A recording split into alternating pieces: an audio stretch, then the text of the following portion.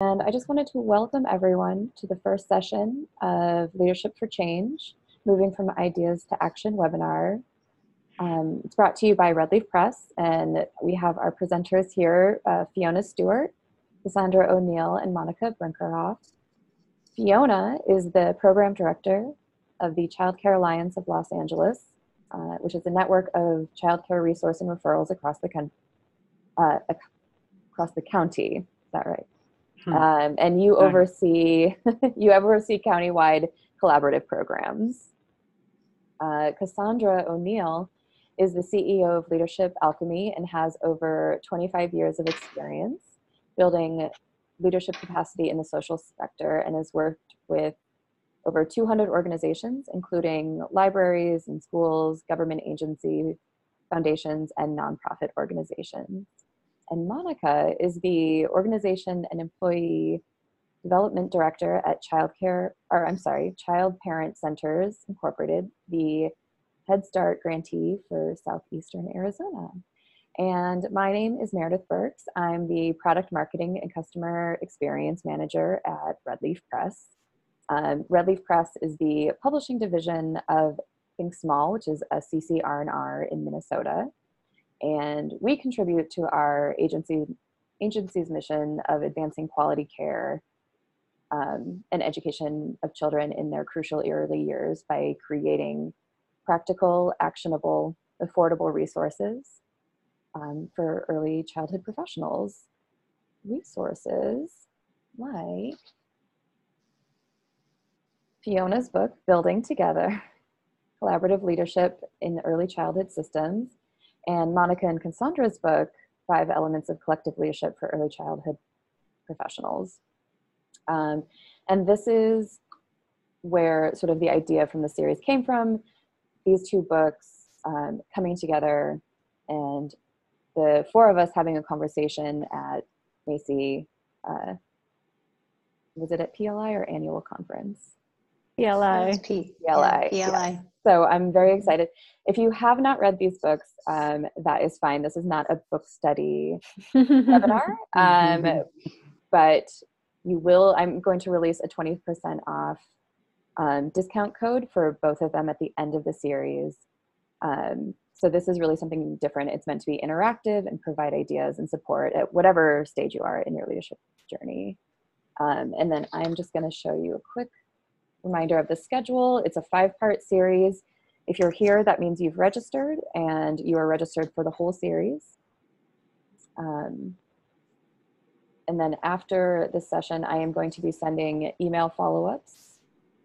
So if you have unsubscribed from Red Leaf's emails in the past, maybe it's a good idea to go back and resubscribe so you don't miss, again, that discount code, links to any of the materials and slides and recording from today. So, and with that, I'm going to hand it over to Monica to start. All right, thanks, Meredith. So I'm going to build a little bit on what Meredith just talked about related to Fiona's book and Cassandra's and my book. So it was wonderful when we all met and we had some really exciting conversations about leadership, about change, about the context that we're all currently working in right now. And what we ended up talking about, and I think this is something that we're all very well aware of, is that we live in an uncertain, rapidly changing context and environment, and the world is super complex right now. And at the same time, we all come to this work, early childhood education, because we want to make change. We want to create conditions where children and the people who care for them can thrive. So when we talked about it, we decided that, in order to make system level change, or even change within an organization or a team, you really need to start with yourself.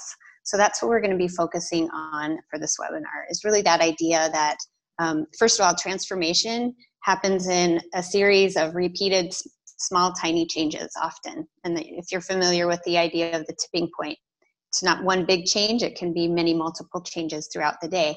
And really just remembering that starting with yourself, some self-awareness, and paying attention to your everyday interactions is what can get that ball rolling for transformation. So next we're going to talk about the goals for this webinar. So again, we're going to be focusing on where do I start? It all kind of starts with me. So today you're going to have a chance to explore your own beliefs about leadership, have some time to think about what your values are related to leadership, dream about your leadership aspirations and what do you really hope for yourself. And then at the end, we'll give you some time to design an experiment so that you can try some new things. All right, so I'm going to hand it over to Fiona. Great. Well, good morning or afternoon, wherever you might be across the world. So let's start a little bit by thinking about leadership and change and what that means to us. And we were very intentional about pairing those two words together because leadership really is often about change. It's about working for change in some way. And leaders are really ready to sort of dive in and think about maybe a different outcome or a different way of doing things. As Monica said, it's really about thinking towards the future a little bit and how we might change things that are different than they are today. So let's start by surfacing some of our thoughts, our assumptions, our beliefs about leadership and change. So what we're going to ask you to do is think about what that word means to you. Let's start with that. So one thing you could do is, if you want to capture some of this for yourself to keep for later, is you could get out a piece of paper, maybe put it into 4 sections, like fold it one time, fold it again. And then you can write down those ideas for yourself, but we're going to also do it in the chat as well. So start with that one word, leadership. What does it mean to you? What words come to mind when you think of that word? Why is it important to you? Just take a moment and chat and put like one word in the chat. And then we're going to go through some of those answers and think together about what leadership means to us all. Great. Got it right off the bat. We have vision, integrity, influence, inspire, activation. Activation. I love Good that. one. Modeling behaviors. Guiding. Empower. Wow. Facilitation. Leading by example. Bringing out the best in people. It's a good one. Growth. Modeling. Guidance. I love that. Yeah. Journey. Encouragement.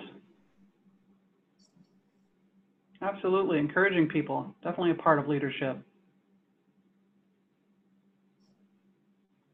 Vision. Absolutely. We'll be talking a little bit about that today as well. Reflecting.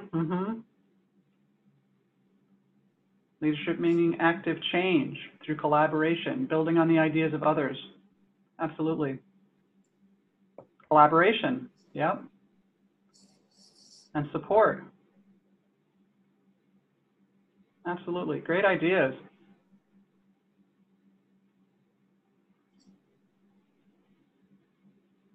Building buy-in. Definitely a part of leadership.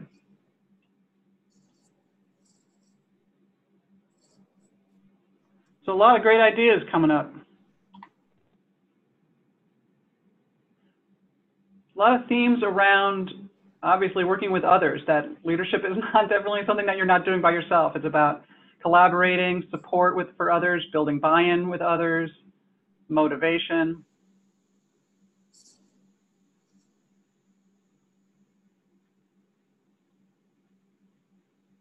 Let's switch to the next slide and we'll talk about some of the ideas that we've heard coming up today and some of the ideas that we've had as well. And, you know, leadership's really not about position or title. I mean, as you can see from the words in the chat, it's really about your approach to work, right? Your perspective, your sort of way of doing things, whether you're being motivational or inspirational or collaborative or modeling, all of those things that you were typing into the chat. It's really about your perspective, right? Your vision to be aspirational and to sort of lead towards a new way of doing things maybe in your community. And it is an active and dynamic state. Someone talked about taking action. Absolutely. It's really about working towards something different. And it's about seeing something different maybe than the current reality, right? And working towards that sort of new way of doing things. And it comes down to sometimes the quality of leadership, right? If we're going to move towards something different, as that bullet point says, the difference between creating success and mediocrity really comes down to the leadership within teams or organizations or communities. And really thinking about how that change can be positive, that it leads towards something different, and that's a place of growth and a place of organizational change or community change.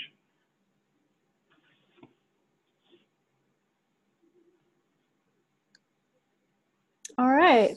So we've talked a little bit about leadership and what does that mean. I'm actually really pleased to see what people were typing in. I feel like we've made some huge progress, that those were the things that people were typing in, as opposed to some of the things that I've heard in the past when we ask groups that. It's much more progressive than, you know, the kind of old school way of thinking about it. So we'll see what comes up with this word. So change, what is change? What does it mean to you? And if you could type in the chat box again, if you could select all panelists and attendees, then everyone can see. So what comes to mind when you hear that word? So people are typing in growth and opportunity, transformation. It's very exciting, doing things differently, improvement, encouragement. Changing habits, open mind. I love it. This is an amazing, yeah, this is an amazing group. Yes, so resistance always comes up. This time it wasn't right first. A new direction, different approach. Yeah, definitely, definitely. Long-term and ongoing. Can make people nervous. Sometimes it feels hard. Yeah. Mm-hmm. Disruption. Yeah. Interesting. Yeah. Yeah. It's true. Doing something different is going to cause some level of disruption, some level of maybe hardship, because it's going to be different than what you know, and that gets us out of our comfort zone. Yeah. And as Monica had disequilibrium. Okay, you're reading our minds. That's in the next slide. Exciting or frightening. Yeah. So one of the things that Monica had said earlier is that, you know, we're in this time of rapid change. Someone just typed it in. I feel like we're all in the same wavelength. Like the pace and the acceleration of change that we have to respond to is just enormous. And then there's also, you know, thinking about changes that we want to make and that we want to plan and work towards. Yeah, scary. So one of the things that, you know, we talk about a lot is our brains really want to have homeostasis, you know, that resistance that people talk about that we notice in ourselves. It's kind of one of the things that's part of our nervous systems that, you know, we definitely can't get rid of it. That's why we're around, and our survival is because, you know, we have this nervous system that's always looking out for potential, you know, risks and threats, that we can totally work with it to override it and to be like, you know what, we're okay, and we can navigate ourselves in this environment. Yeah, someone just typed in change can be adapting to different situations, but also realizing that there are opportunities for advancement. Yeah, change is important because it can be difficult, but also looking towards something different, as Fiona had said, like that dreaming, the different reality. And sometimes you might be clear in what that is that you want that's different, and sometimes it's really not known. And at some points it almost feels unimaginable, but if you really have that mindset, which people are talking about having these growth opportunities, then we can work together with each other to figure out what is the opportunity that is facing us, or opportunities, our multiple potential futures. So if we go to the next slide, you'll see that change may include disequilibrium and discomfort, and it can lead to transformation and growth. So this is something people have already been talking to. Somebody typed, it seems like change that doesn't have a transparent reason behind it is what frightens many. Right. And that's because our brains make up stories immediately. If we don't have the information about what is happening or why, our brains make up a lot of stories, and we don't know that often, and so we think it's the truth. So like there's so many examples in our daily life. If you have a boss that tells you, oh, I want to talk to you later in the day, and doesn't tell you what about, you're probably going to be worried all day about what that is. And it's often nothing that's a risk at all. It is, something that was, one time someone shared this example in a training that we were doing, that it was about a newsletter. And so the person who is, at the top of the hierarchy and has supervisory, responsibilities over other employees often doesn't realize the effect of what they're saying. And so the more transparent, the more we can be with others, the easier it is for our brains to be like, okay, this is okay. I'm not going to get fired. I mean, people really do worry, even if, no matter how high performing they are and how valuable they are, that they're going to get fired. Those stories get made up in their minds all the time, just because somebody might say something like, I want to talk to you, and they don't know about what. Yeah, So, Cassandra, I think just to add, there's so many people that are motivated by fear and a sense of scarcity and aren't even aware of it. So I think that's, yeah. Okay, so the next slide, we have a quote from one of our favorites, Pema Chodron. When we are willing to stay even for a moment with uncomfortable energy, we gradually learn not to fear it. And so this is so important in dealing with change ourselves, in dealing with change that's facing others that we're working with. And it is really true, as Monica said, like, we have this culture of fear right now and scarcity that is our dominant culture. And that leads people to get kind of caught up in these emotions.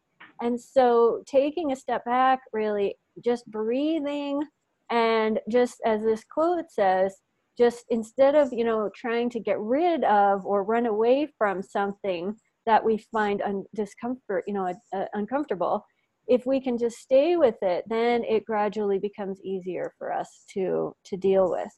So the next slide, we're just kind of talking again. We thought we would do a tee-up for the whole series as our kickoff today, really thinking about what's leadership, what does it mean, what's change, what does that mean, and now putting them together, really thinking about, and this is really what we're going to be exploring for the rest of the series through those concentric circles that Monica introduced in the beginning, starting with ourselves and then working outwards to our teams, organizations, and communities.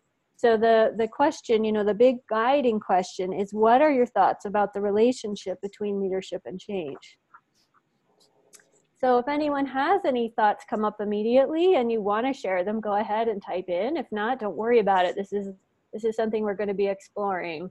Okay, we have a couple of thoughts, the importance of giving them because it's direct. Not sure what that is referencing, but I think it's giving them the reason behind change. Okay, thank you. Thank you. It can be transformational, but can also hinder advancement. All right, well, I think I'm turning this back over to Fiona. Yeah. Right.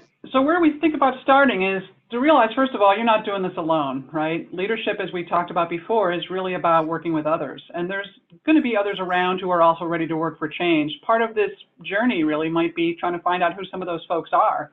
Because I think if you start to look around and think about the people that are out there working towards change, or that have ideas, those are the people that maybe you're going to pull into some of these, this work with you. Because working collaboratively is going to be transformational, right? If you're going to do something with people and they're going to bring their ideas and you're going to add your ideas and you're going to be thinking about different ways to do things, then the outcome of that is going to be different than it is today. It's going to be a different kind of reality. And, some of that can be scary, but at the same time, it means there's going to be a lot of opportunities, and there's going to be a lot of opportunities to work with people and put your heads together and think about where you want to get there. And the thing about that too is that when you're working with others, the results are not just yours or mine, but ours together, ours collectively, because we've been working together to work towards change. So one thing that I sometimes try to do in meetings, because sometimes it's like that first step is the hard one to take, right? That kind of scary moment that we talked about a minute ago. And one thing that I sometimes throw out on meetings that I find effective is to go, what if? What if we did this? What if we did that? Because it kind of puts it out as a question and makes it from a place of curiosity rather than a place of fear. It's trying to open the door into more opportunities. And sometimes it even brings a little bit of humor to the room, which can sometimes help, lighten that up a little bit. But I find that sometimes that question of what if gets other people going, yeah, what if? And then it opens that place for where we can start to think together and think collaboratively. So let's spend a little bit of time thinking about some of our values with this work. So just type into the chat, what are some of the values that you think are important to you when you think about your leadership values? So take a few minutes and put those in the chat. Again, you can write some of these down on paper to save for yourself for later. But we'll spend a little bit of time thinking about the values that we want to bring to this work when we start to work collectively and collaboratively with others. All Trust. Right, so I'm seeing trust, honesty, open Authenticity. communication, authenticity. You're reading our minds. Transparency, connection, optimism, integrity. Yes. Partnership, equity, trust, communication, and integrity, open communication, inclusion,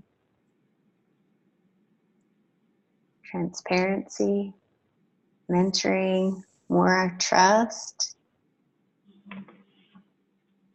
acknowledging our own biases, honesty, being calm, ethics, diversity, trust, inclusion, strengths-based, avoiding emotional decision-making, honesty, inclusion, ethics. This is a great list. Yeah, absolutely. Willingness to be vulnerable. And the giving people the benefit of the doubt. Yes, we talk about that all the time. Yeah, positivity.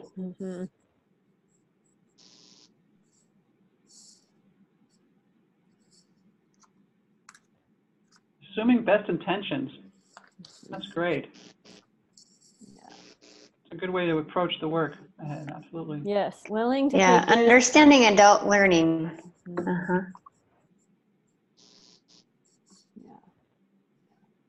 Well, let's switch to the next slide, and we'll talk a little bit about some of the ideas that we came up with. And you'll see here, look at that, a lot of the same words that you all put into the chat. We're all thinking together today. So some of the words that we thought were important in terms of leadership values. One is someone put in vision, to be future thinking, right? To be working towards whatever that greater purpose is that we're all trying to strive for.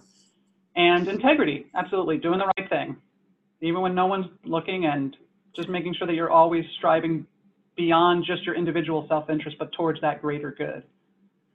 And respect, right? To build relationships that are honest. Someone put honest in there, and trustworthy, and making sure that you're valuing other people's inputs and ideas. And absolutely, trust is another big one, to encourage everyone to be open and honest and transparent, I think was a word that someone typed in as well. Openness, so to think and work together, be open to other ideas, but also other viewpoints, other strengths, right? We're all going to try to bring a balance of our different strengths to the work. And knowledge, curiosity, reflection, right? So important to stay curious, open to new ideas, seeking out new information, maybe new way of doing things. And purpose and initiative, to be motivated to work towards goals and attain end results. And perseverance. Definitely leadership takes some perseverance, right? Sometimes this work can be long, and we have to stay steadfast and working together.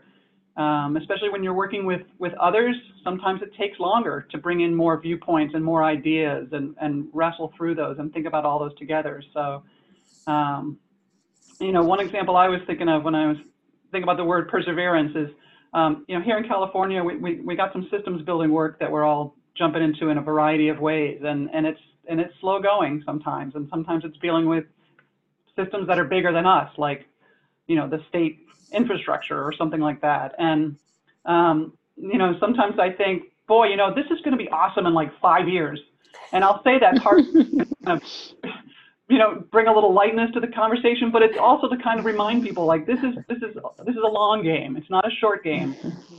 If you want to work towards something to be different, it's going to take some time to get there, but to keep that eye on the vision ahead, that it is going to be awesome later on. We're going to get to that place where we really work towards that goal we were striving for. Yeah. So we're going to get there. It might take a little bit.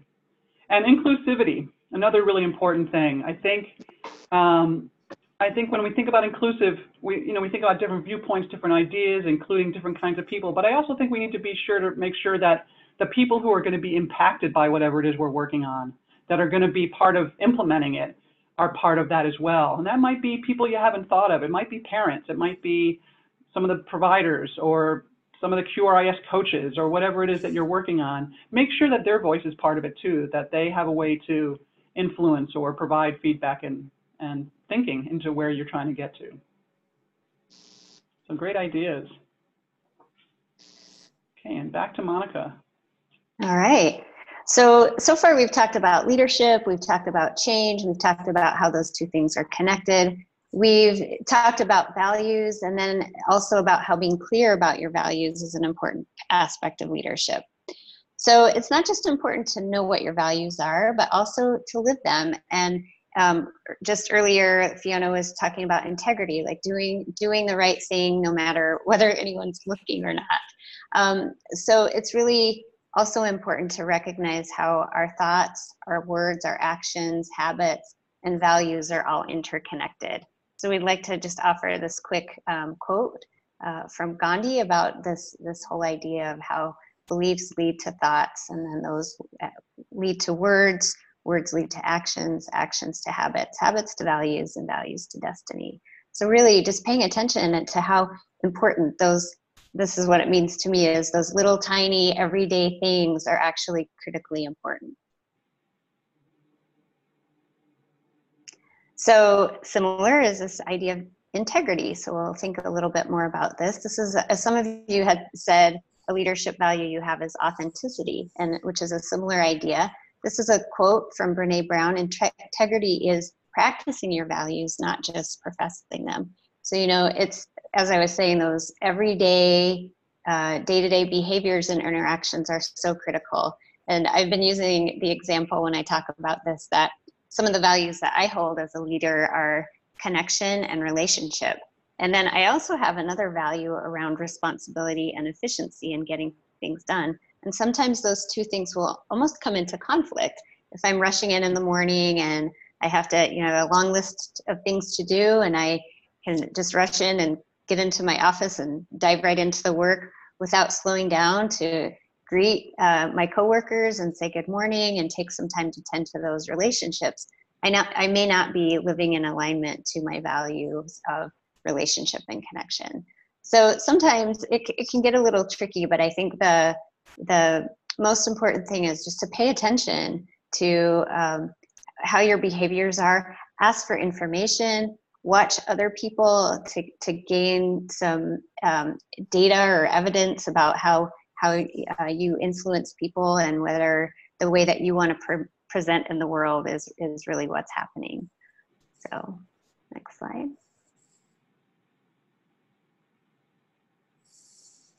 So we'll just give you a few minutes to think a little bit about that. So what are your leadership aspirations? Like, what's your big dream as a leader? How do you want people to see you? We talked earlier about values, and you had a big list, but if you had to pick the top one, so going back to my example of connection and relationship and efficiency, if I had to choose one, I would choose connection and relationship, not efficiency. That my most important one is connection. So really thinking about what's your guiding star? Are your values and behaviors are in alignment? How do you know? An author and organizational leadership expert, Margaret Wheatley, has a book called Who Do You Choose to Be? So really thinking about your behaviors are a choice. And so when you wake up in the morning, taking a few minutes to ask yourself, who do I choose to be today? Another author, Shane Saphir, she poses these great questions. What do you want your legacy to be? How do you need to grow as a leader to manifest this vision? And then, finally, just kind of in general, how do you want people to describe or remember you? So if you'd like, you can go back to that piece of paper that you'd set aside for later, and just take a moment to write in the third square of that paper, just what is your aspiration as a leader? What feels most important to you? What are some things that you, how do you want people to remember you? What's your legacy? And while you're doing that, I have a really lovely quote from Margaret Wheatley. She's an article called Who Do You Choose to Be? An Invitation to the nobility of leadership. And Margaret Wheatley writes, are you willing to use whatever power and influence you have to create islands of sanity that evoke and rely on our best human qualities to create, relate, and persevere? Will you consciously and bravely choose to reclaim leadership as a noble profession, one that creates possibility and humaneness in the midst of increasing fear and turmoil?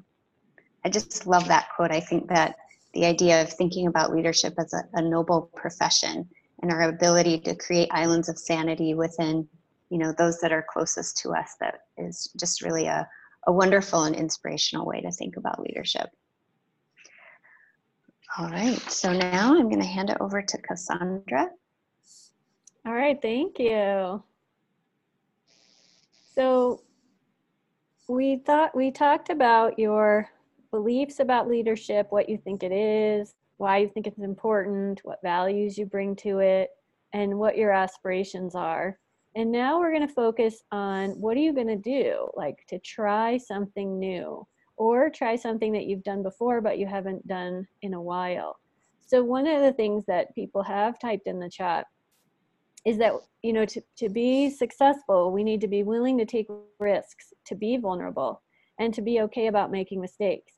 And, this is something that we all know, but it's not that often that we are willing to do it, especially people that are at the top of hierarchies and leadership positions. They're often saying that they want people to take risks and try something new. And yet, if people don't see other people doing that and feeling safe when the thing doesn't happen perfectly, then people are often afraid to be the one to put themselves on the line. So we want to invite you to pick something to try, and it doesn't have to be terrifying. It could be something that is that you think sounds fun. And doing this is like an experiment. So putting your scientist hat on, and then if you're writing in the paper, you can think about a couple of ideas that you might want to try. And we really want to start the next webinar hearing from a couple of people about what they've tried and how it went. Because one of the things that we know as adult learners is that we don't often feel comfortable with not being good at something right away. We become expert in our careers and our fields, and our identity gets tied up in being this expert. And then we want to try something new, and we don't have that muscle built. It may be a long time since we've tried something new. And when you try something new, it doesn't always go as planned.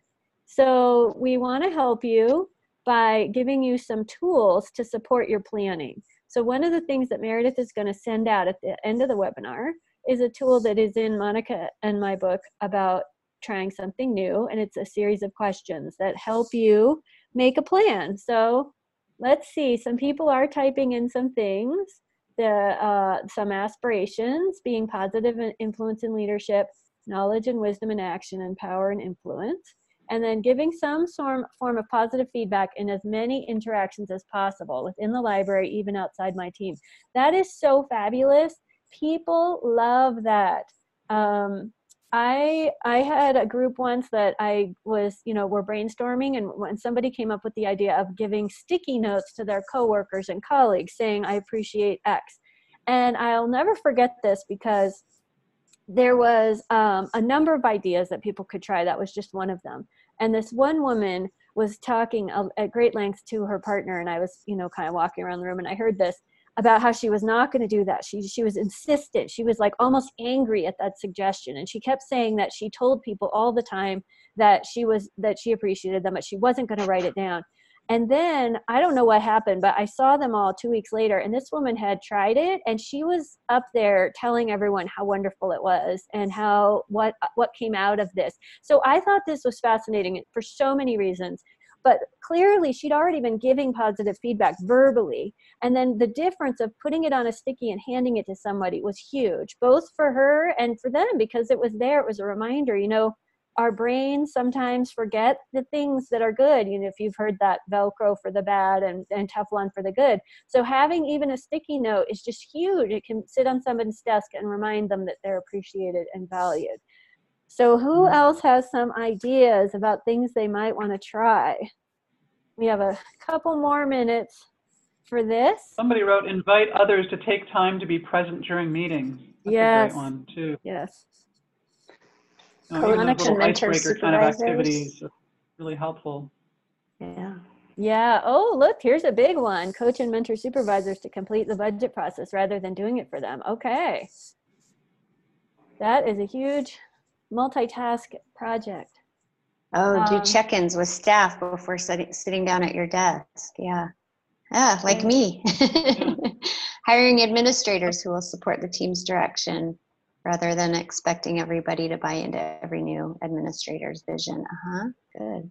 So I know, Monica, you have a story about your no computer rule at your office. Do you want to share a little bit about that? Somebody had said being present in meetings.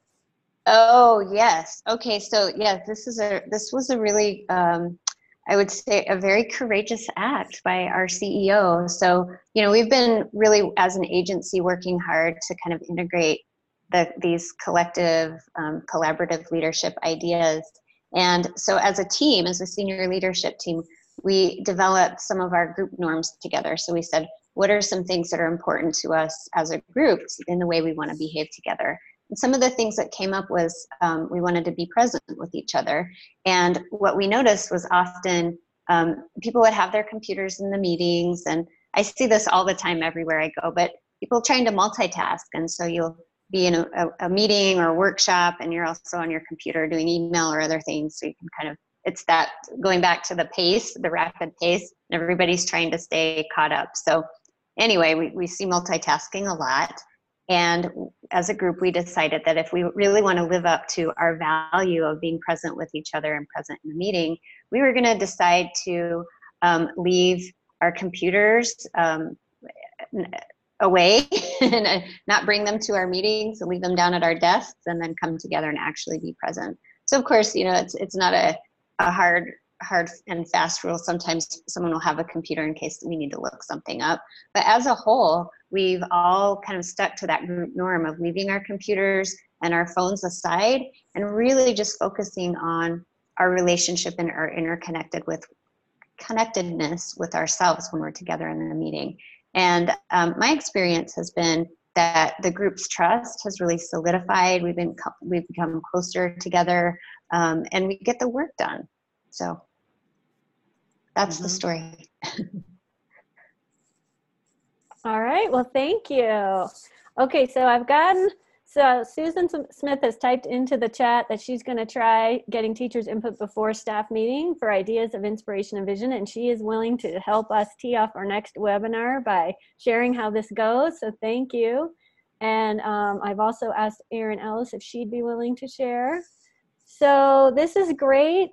We do have we may reach out to you on email if we haven't called you out yet in this chat to see if you can help us kick off our next webinar, but we're happy to go to the next slide, Meredith, if you want to start wrapping up our session today and type in something you're taking away from this first session. So hopefully things were either a review and new or new and deepening your knowledge.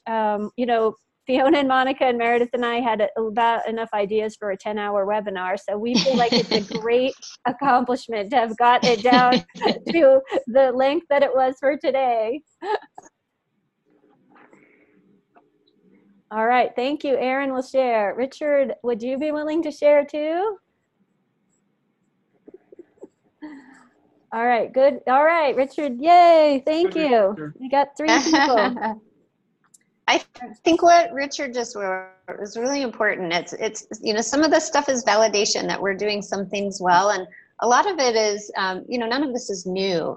But I think the key is that it's that intentionality. It's taking time out of your busy schedules to reflect and think about what you might want to be holding in the forefront of your attention and what might need to be refreshed, and really just taking some time to be intentional about putting these things into practice. Yeah. Right. Yeah, we know. And time to work together with each other on it. I mean, that's great that we've had some time, even on this webinar, to think together, to share ideas, to get support for our ideas, to get validation for our ideas. I think it's important. We all need the time to do that as well. Yeah. And I think the word practice is really important. It is a practice. It's not something that you learn in a 30-minute, 45-minute webinar and are done. It is a continual. Yeah. Many of these things we know, but we just don't do them. I mean, Monica's example of stopping and saying hello to people instead of rushing to her computer. I mean, do we all not know that this is a good idea? Yet how many times do we actually have the discipline to stop ourselves and slow ourselves down and take a breath and be like, it'll be okay if I get to my computer 5 minutes from now? Right. And like she said at the beginning, sometimes it's just those little acts of change that are so impactful. Yes, right. That really can make a difference in how things can go forward. Yep. It doesn't need to be complicated or complex. It's just paying attention to ourselves and others. Yeah. Being present. Yes.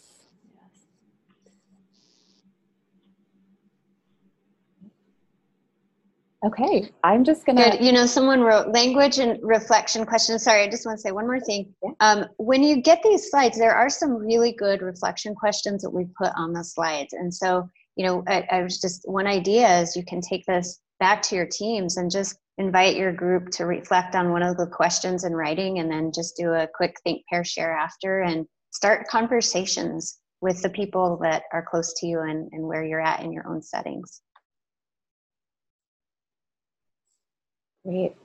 This was a wonderful kickoff to the series. Thank you everyone who logged in live, typed in the chat box, participated. I just wanted to throw up this slide here and remind you that the next one is going to be November 15th, same time. And if you have registered for the session, which you are here today, then you are registered for the whole series, so you don't need to re-register. We are going to be reflecting on our learnings from today's session, and again share how some of your experiments went. Thank you for the people who have already agreed to do it. We're going to review how to boost resiliency when trying new things and brainstorm what to try next. And then, as I said, I was offering the 20% off for both of the books. So I, again, will email everyone. And if you have not signed up to receive Red Leaf Press emails, or possibly have unsubscribed in the past, which is fine, but we would love you to resubscribe so we can send you, again, the slides, the recordings. It's going to be over email, Linda, is how I'm going to share the webinar. And you can use the code CHANGE on our website, redleafpress.org, or you can call customer service. I've got the numbers here. You can also find that information on the website, and I've got my email on there as well in case you have any questions or you just want to send me an email. I love hearing from people. So thank you guys so much. I'm really excited for this series. Yeah, so I just typed in the chat. Thanks, everyone. Invite your colleagues to view the recording and then try something and join us all live in November. Thank you so much, everyone. Thank you. Thanks, everyone. Thanks for joining. Thank you all. All right. Great conversation. Yeah. All right. Everyone have a great Friday afternoon. All right. Happy Friday. Happy Friday.